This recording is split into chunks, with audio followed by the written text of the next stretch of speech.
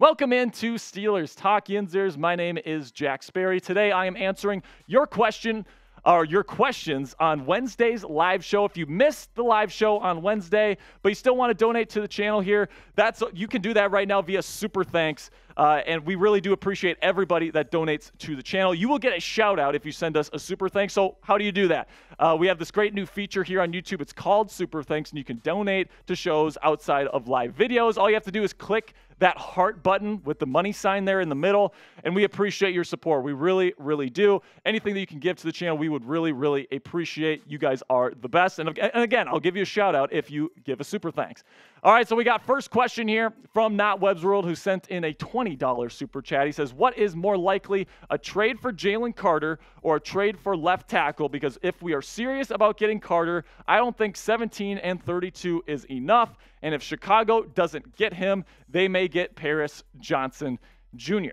And that's very true. So the way I would answer this is that if I were Omar Khan, if I'm trading up to number 9, I'm not giving up number 32. Okay, it has to be 17 and 49. That's my best offer. And if I move up, my pick is O'Cyrus Johnson Jr., or it's an offensive tackle if he's already off the board. O'Cyrus Johnson Jr. is my number 1 guy. Dan Moore Jr. is more of a zone kind of, he's not a power guy. And the Steelers are moving to more of a power system this year under Matt Canada. It's what worked for them in the later part of last season. You bring in a guy like O'Cyrus Johnson Jr., you fix that. You complete now with Isaac Seumalo, all these moves that they've made on the offensive line this year. You put O'Cyrus Johnson Jr. on the left side. You have your picket fence to protect your quarterback, Kenny Pickett, for years to come. If I'm moving up, it's going to be for O'Cyrus Johnson Jr. Then we got a $5 super chat from Dominic Schrader, who says, Steelers, fool me one time, shame on you. Fool me 2 times, shame on me. 32-49, a 2024 second to the Bears for number 9 overall and a 5th round pick. Devin Bush trade up costs nothing and similar swap. So in this scenario, the Steelers would have 2 first-round draft picks. And in this scenario, you could potentially grab like a O'Cyrus Johnson Jr. there at number 9, and then maybe like a Deonte Banks or Joey Porter Jr. falls to you at number 17. I don't think that's a terrible offer for the Steelers. I think that's a pretty good deal for the Steelers, if I'm being completely honest with you. I'm not sure if the Bears are willing to completely forego the first round this year in order to do it. Okay, they had originally the number 1 overall pick, right? And now, they're at number 9. I'm not sure if they're going to completely move out of the first round here, because that's what they'd be doing with this trade. If they make this trade, they're out of the first round, and they need some really, really good talent. And where all the really, really elite talent is in the first round. So I really think pick number 17 is going to be a non-negotiable for them, but I like the idea from Dominic here because I think it works out for the Steelers.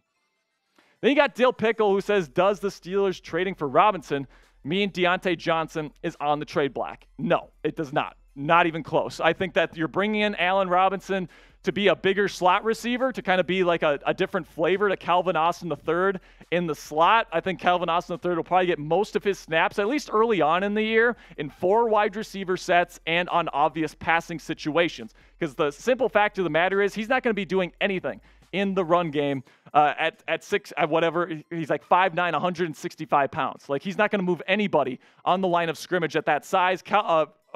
Allen Robinson is a good size. I think he's like close to 215, 210 pounds. He's going to be able to do a good job for you there. That's going to be his role. Diontae Johnson is still that get-open guy, that safety blanket for Kenny Pickett. George Pickens is your deep threat. I think that Diontae Johnson's spot on this team is cemented, in my opinion. So let me know in the comment section what you guys think. Should the Steelers trade Diontae Johnson before the NFL draft, or during the NFL draft for that matter? Type T for trade or type K for keep. Let me know in the comment section what you guys think about this one right now. This is going to be the pinned comment on today's show. So whenever you get an ad break here, just go ahead, go into the comment section, find that pinned comment, and answer today's question.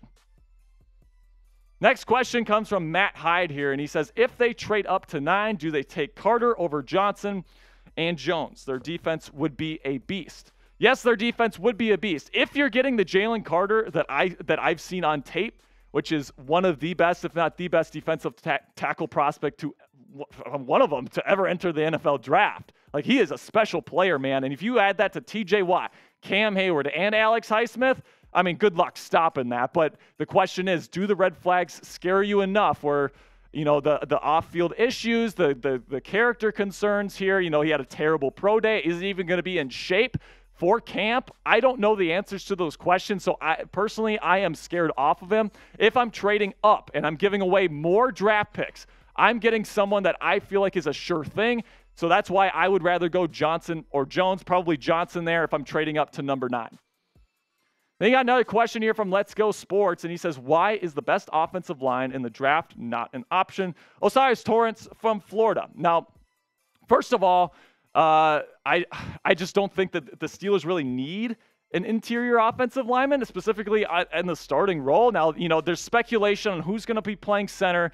There's some different reports going around that James Daniels is going to have a shot to move to center. Mason Cole, the Steelers do like, apparently. You got Nate Herbig and Isaac Seumalo in free agency. I just don't think you want to spend that first-round pick on somebody that's going to be a pure guard in the league. I just don't think that's necessarily the best move.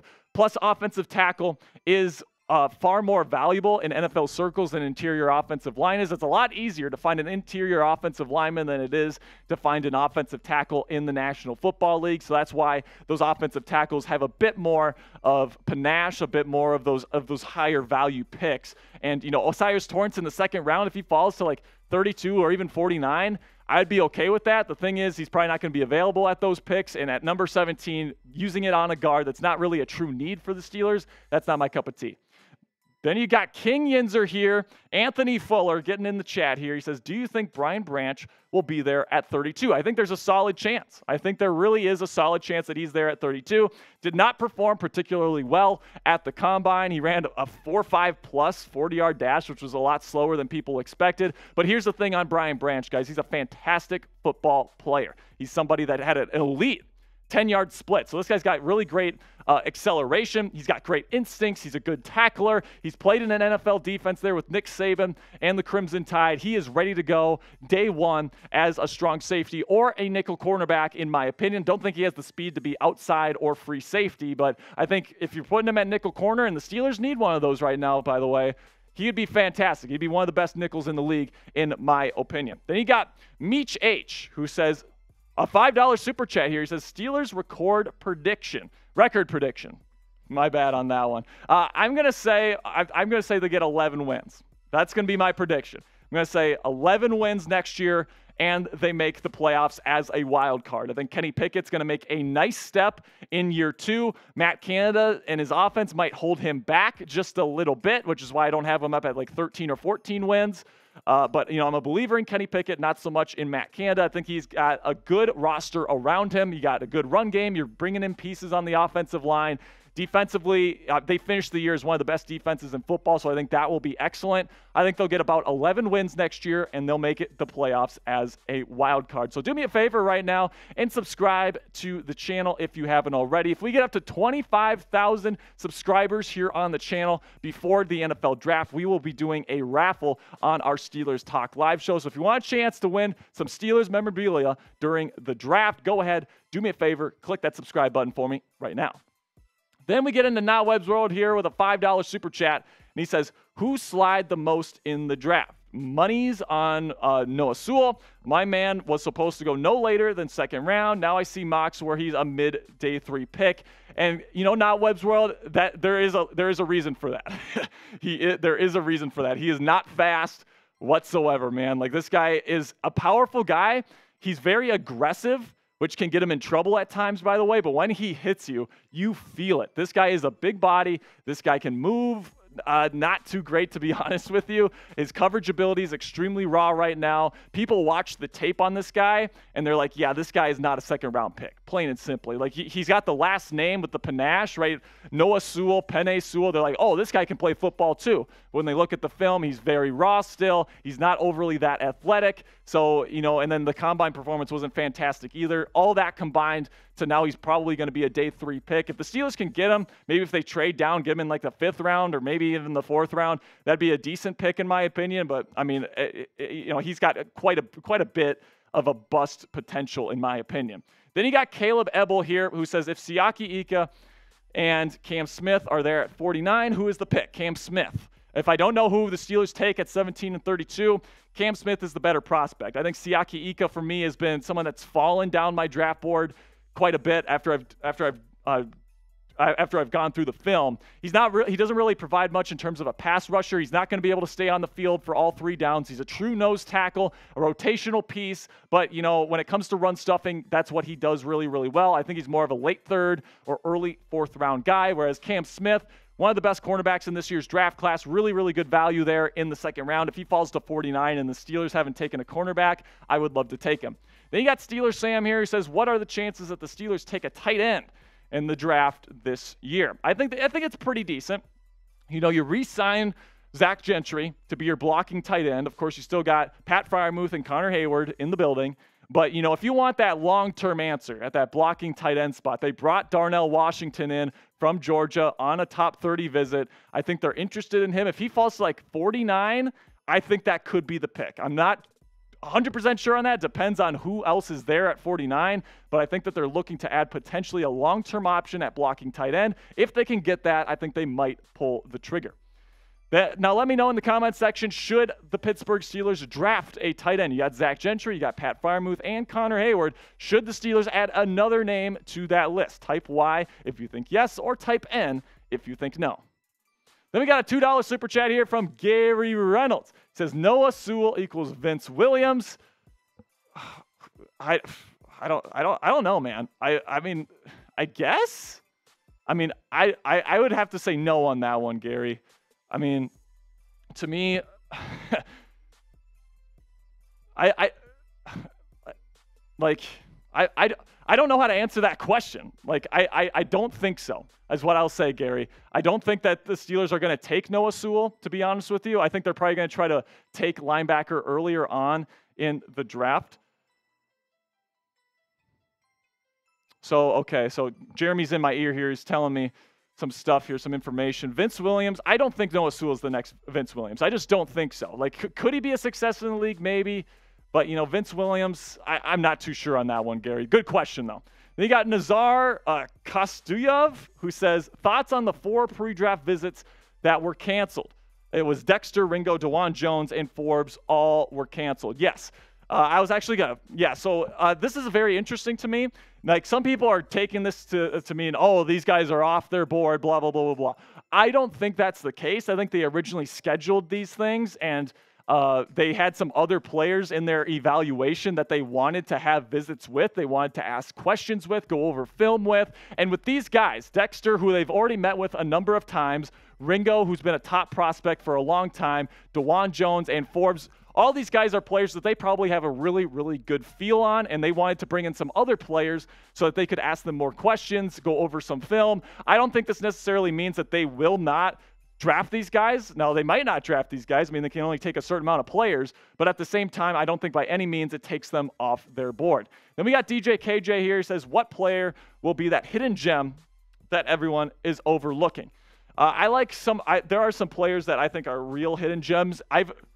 Sperry Psychos, Jeremy says. I like Ivan Pace Jr. from Cincinnati. His production is insane, and right now most people have him as like a 4th or 5th round pick. I think he's a 3rd round value. He's a really, really good player, really athletic, good blitzer. He's pretty good in pass coverage as well. A little bit raw when it comes to the run game, filling the run fits that he's supposed to. He can be inconsistent in that, but I like him a lot. I think he's a Steelers type of player. I'd really like him. Resgen Wright from Oregon State, I think is a really good player as well. Some people, he's probably going to go day 3, and I think that he's a really good long corner that can work out in the NFL. And, I just off the top of my head here, Zach Kuntz, tight end from Old Dominion. He had a perfect 10 relative athletic score at the Combine, one of the best Combine performances we've ever seen. And, he doesn't have a ton of reps because he's dealt with injuries, and, he was benched in Penn State earlier on in his career. He's only had 1 full season. But, man, when I watched his film, this guy can move. The film backs up the testing, and this guy it can be a real threat as a receiver in the National Football League. Probably not a fit for the Steelers, but those are 3 names that come to mind for me. So right now, guys, if you haven't already, you want more Steelers and NFL general content on Twitter, go to @Jack_Sperry. That's my Twitter handle. I got a bunch of stuff on there, film analysis, mock drafts, all this great stuff, additional content from me, Jack Sperry. You got to go to @Jack_Sperry. Follow me on Twitter today.